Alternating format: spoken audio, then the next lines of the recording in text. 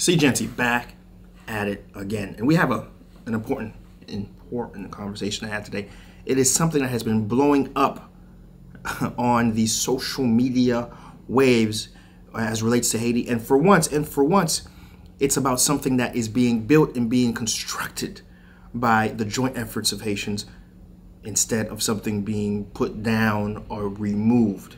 Really, truly, I'm not being hyperbolic. This is easily the first time since I personally moved back to Haiti. First time really since I started doing social media that I'm doing a story about, I've done stories in the past where it's the government, it's an individual, it's a company coming together to build, but this is really the first time we're talking about something extremely unique, which is the Haitian people coming together and building in a very important infrastructure project.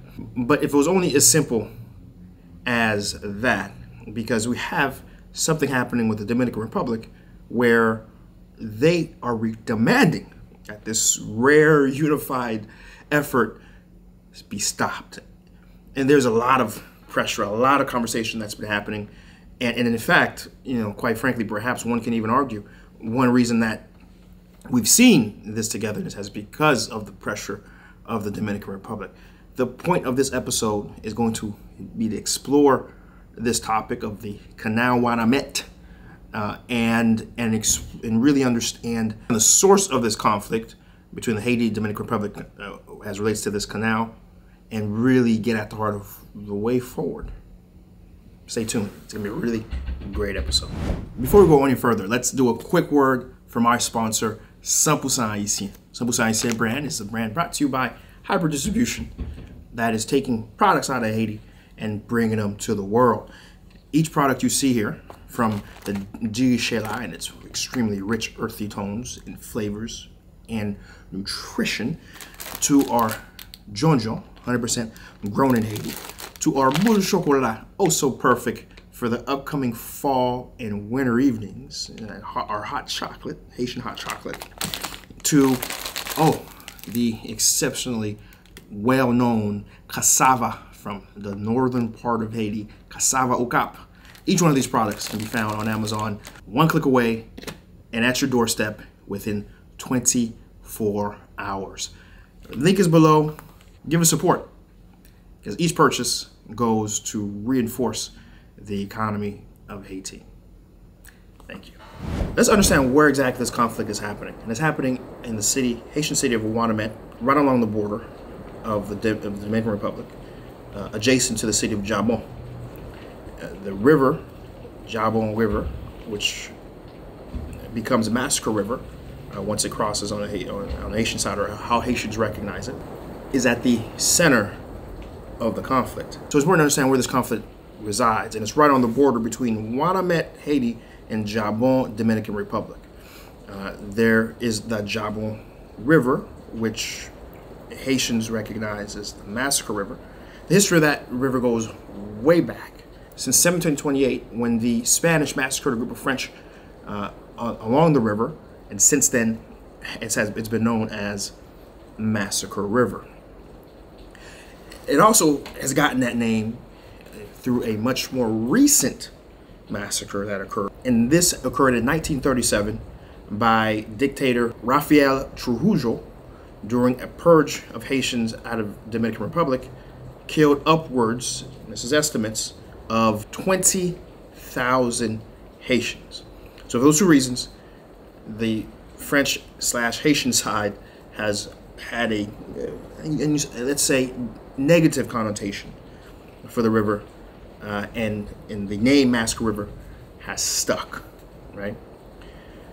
Now the river itself actually starts on the Haitian side and is joined by several tributaries, combining to provide a big chunk of the river's current flow.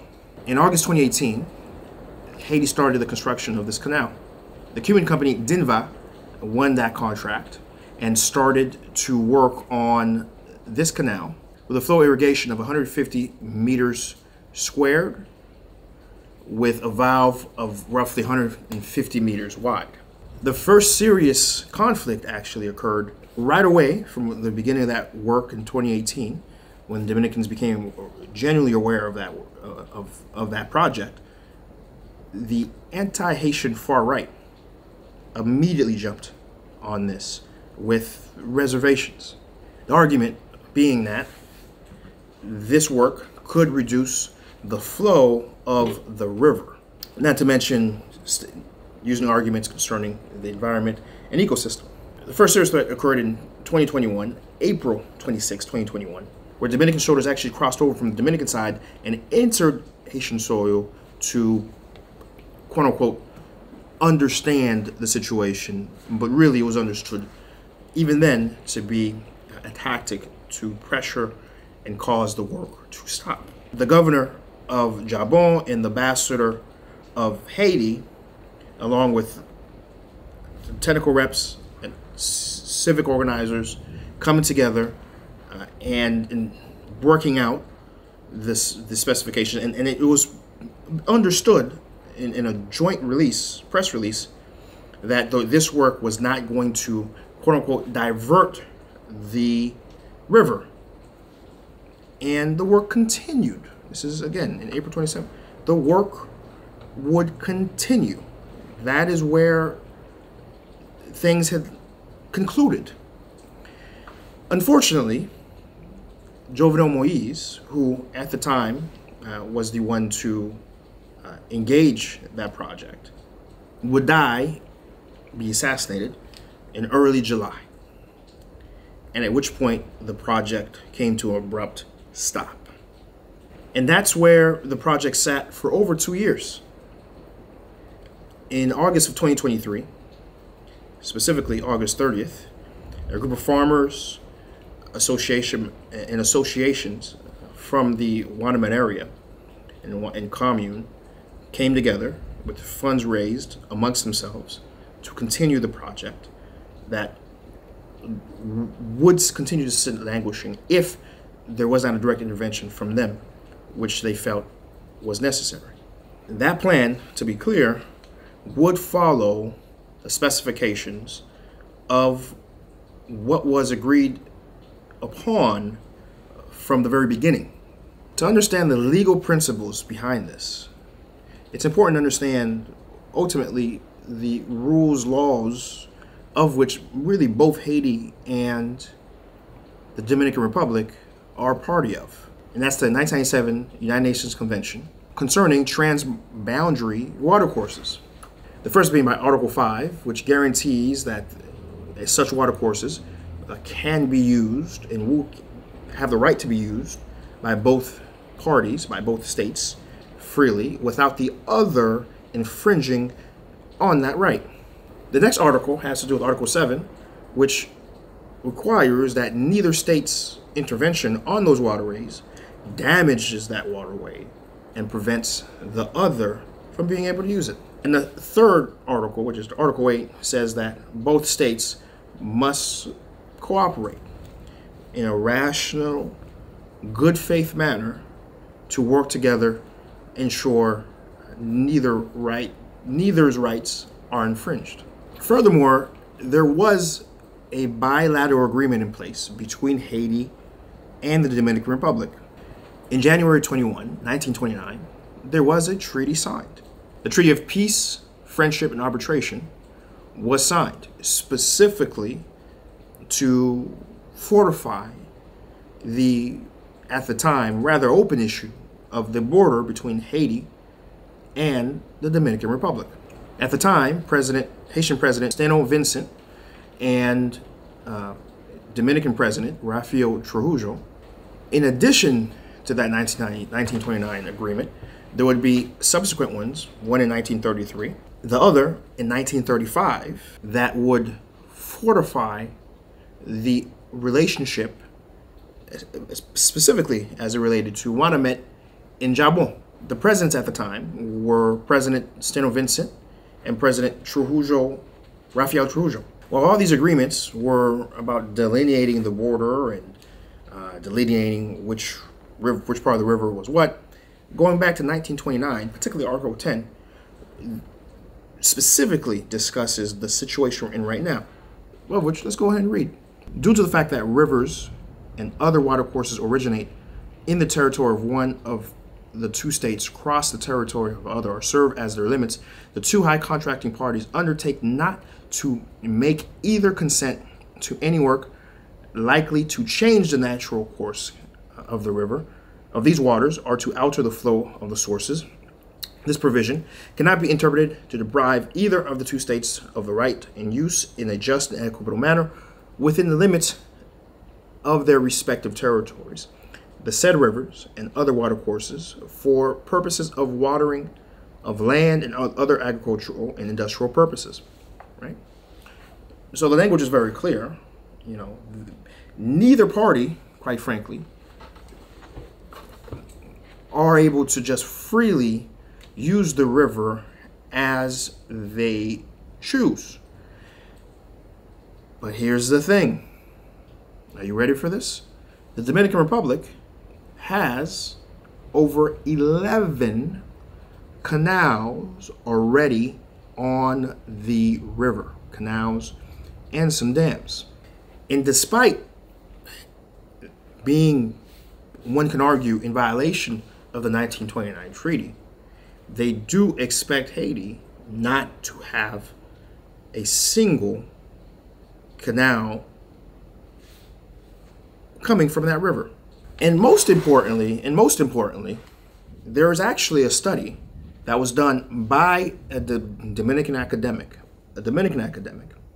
entitled Unequal Exchanges in Binational Urban Complex of Dominican Border with Haiti, published in 2004 in one of DR's most prestigious journals, stated that all these different 11 works drastically reduced the flow of the river, especially as relates to what would pass through the Haitian side, in blatant disregard of not only international law, but the 1929 treaty.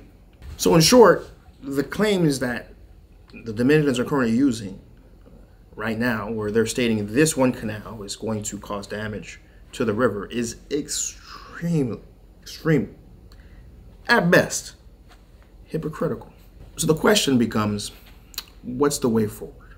As of the shooting of this episode, the language and the actions of the Dominicans, led by President Abinader, has only ratcheted up, with recent articles coming out stating that they're interested in building a 12th canal directly above the one being built currently in Ouimet, with the specific desire to drastically reduce the amount of water that is available for Ouimet, in even more flagrant disregard to the UN Convention and the 1929 agreement.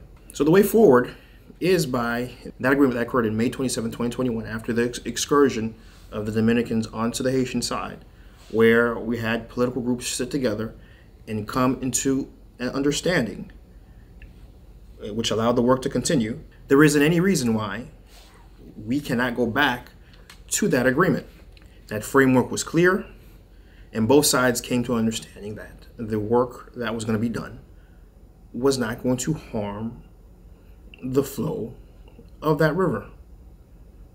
We should go back to that agreement, so long as, if the Dominicans do want to bring their technicians to follow the work, audit the work, and ensure the work is being done according to that specification, certainly they should. Alternatively, if an arbitration is required, certainly they should. That same treaty in 1929 did talk about, if there was a disagreement, that the recourse should be to go to an international body to speak and ultimately come to an agreement on how to move forward.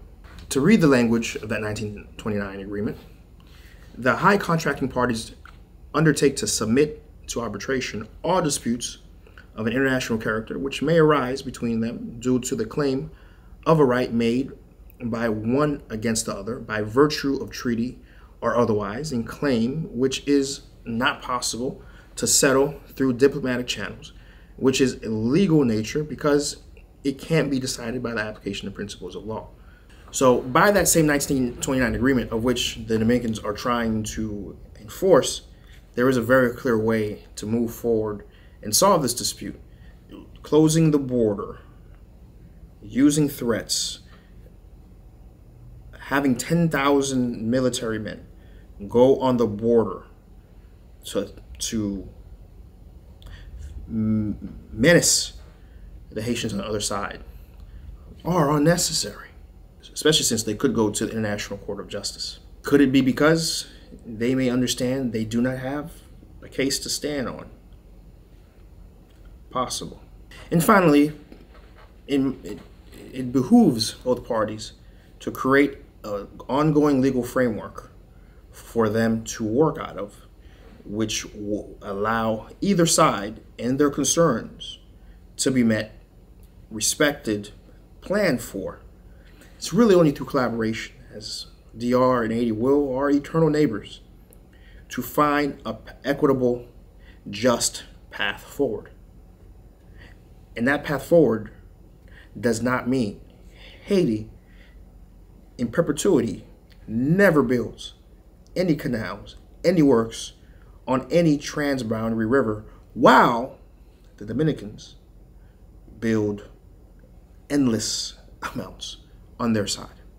While we understand that the view of the river is held by a small percentage, and regrettably that percentage at the moment have the realms of the government, it's important to understand Haitians are not going to fall back. Haitians are not going to go back. This canal will be built. In trying to understand the canal being built, we had an interview with one of the leaders of the canal, Mr. Antoine Claude of Foy, that was one of the initial organizations. There was 5 in total, in addition to those farmers, that came together and restarted the work on August 30th. For those who appreciated what's being done, appreciate and understand the importance of the work of the Massacre River, here's what we're going to have to do. We're going to have to contribute. The information for Antoine Claude and Foy are below. Instructions to provide is by using either Western Union, Unitransfer, Cam Transfer, and selecting the bank deposit option, and selecting the bank that is listed in the description, and depositing. They will directly deposit that amount into that bank account. I've already provided a large sum donation to the work that's being done, and I encourage you to do the same. Together, we can get this river done. Together, it must be done. In this period where there is so much negative news and negative feelings coming out of the country, it is something that we Haitians everywhere have been yearning for, and we certainly should ride that wave and ride it not just to the completion of this canal, not just to having a river to irrigate land, but to go even further, to ride that wave for more projects, ride that wave for more political organization, and ride that wave until Haiti works for all Haitians. What do you think about this? What's your opinion? Do you agree? Should this canal be done? Do you agree with the Dominicans? Do you believe that there is irreversible harm that's going to happen by this canal being built? Let me know your thoughts. Leave a comment below. If you like these sort of videos, do share it, right? So what we do here at SeeJeanty, we're always providing a deeper dive perspective on what's going on in the country. If you like what we're going on here, hit that subscribe button, like it, and we'll be back at it again. We're back at it again. Peace.